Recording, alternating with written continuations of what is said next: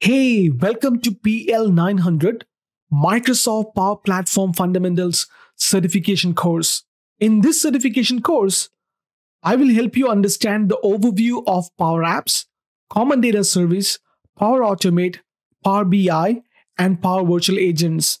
My name is Sushant Sutish, and I'm going to be your trainer for this entire course. I am certified at an expert level on both Azure and Microsoft 365.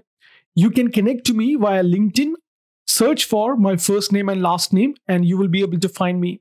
All the study materials I use on this tutorial will be available at aguidetocloud.com. You can connect to me via Twitter as well for any future updates.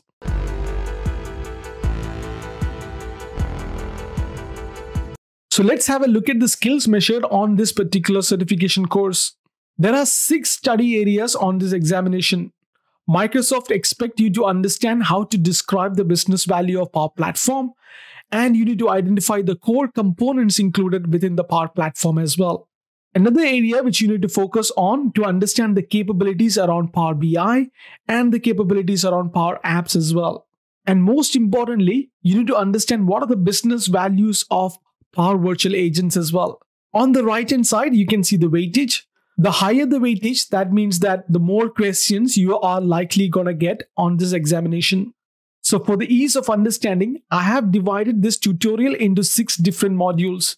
Towards the end of each module, there is a knowledge check as well. In the knowledge check, I will basically take you through few question answers so you understand what sort of questions you can expect on this exam. But in no way I am telling that the questions what I have on the module review is going to be the questions which you're going to get on the actual examination. Let's look at some of the examination basics. You can expect between 40 to 60 questions in that exam. Try to answer all the questions because there is no penalty for guessing. So even if you don't know a particular answer, there is no penalty for guessing. So try to answer all the questions. The examination is going to be around 180 minutes. So you can expect 150 minutes for question answers and 30 minutes for any sort of preparation, commenting, instruction, reporting, etc. Sometimes there are going to be more than multiple choice questions as well. You may end up having an active screen question or a drag and drop or a multiple choice, hot list or built list, etc. For PL-900, there are not going to be any case studies or labs. But for advanced examinations, you can expect case studies or lab sections as well.